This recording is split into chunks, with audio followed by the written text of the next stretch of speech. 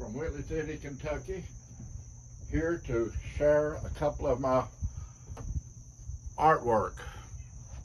Hoping that you will enjoy this short video. I hope that it won't be too long, maybe 5 or 10 minutes. I doubt if it'll be 10, but at least it's going to be in the neighborhood of 4 or 5 minutes. But what I want to show you today is a sculpture and an abstract painting. The sculpture is titled Grandma Randy, and Grandma Randy was my grandma. She was my Grandma Maxwell.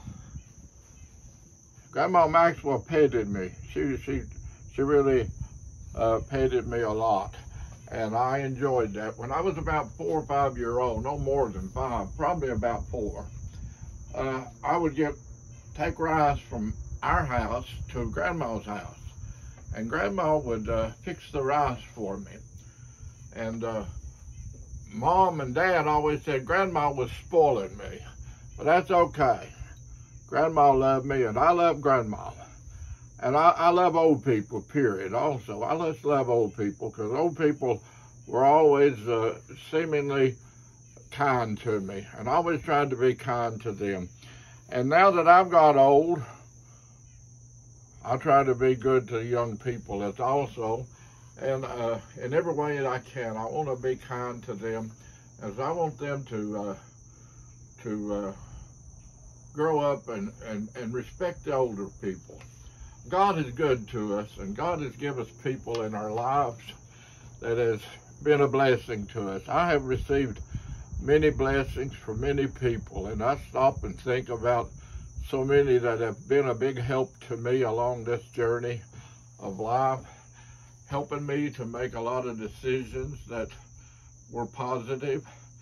And if I hadn't listened to their instructions, their encouragement, and the things that they have taught me to do, I would probably have been a different person. But by listening to friends and those that I love, like my grandmother, but not only her, my parents, my family, my brothers and sisters. I had 8 brothers and sisters, and I loved every one of them, but especially loved my family, whoever they were, whatever. But my grandma was always very special to me, Grandma Randy. I loved her so much. She passed away before I was even in school. I was 5 years old when that had been a big help to me. And I could start naming them, and maybe I will in time to come, people that has been a blessing to me. And then the next artwork that I have to show is one that I love it. I love this painting. It means something to me because when we look at things, the beauty of it is in the eye of the beholder, of course. We look at things differently. Each person sees something different in each thing. Even as I look around here this afternoon, and I look at the trees, and I look at the flowers, I look at the God's creation, and I see so much beauty in God's creation. And I know that's the way I view it. And hopefully, sometimes I think I wish everybody could see what I see in God's creation. And I'm just glad to be a child of God. I've been born again, I'm saved, on my way to heaven. And one day, when this life is over, how precious it would be to have been able to be a help to someone on this journey. And now I want to show you the painting that I have in mind. I'll show you the back of it first, and I guess you can still see Bebo Albert in there, which is a representative of my sister Jennifer. But here I'll show you the front of it. And the title of it is In the Eye of the Beholder.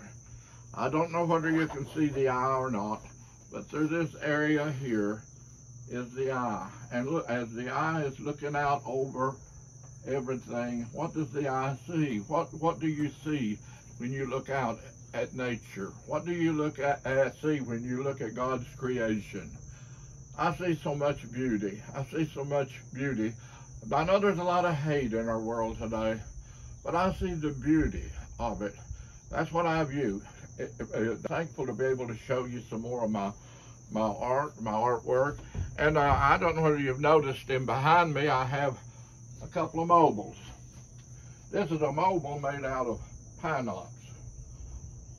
It hangs here all the time on my porch, and the wind sometimes gets in here and just turns it around and around, and I see beauty in that. But I also have another mobile up here that is a smaller one that I have painted, and I just sit and watch these sometime, and I think God has made these things to where that we can, the wind to blow them is so gentle. You can see the peace and the contentment, and you can just see so much beauty.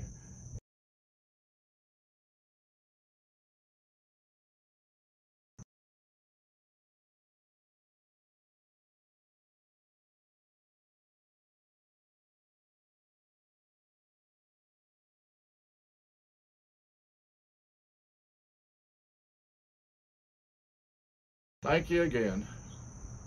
Good night and God bless.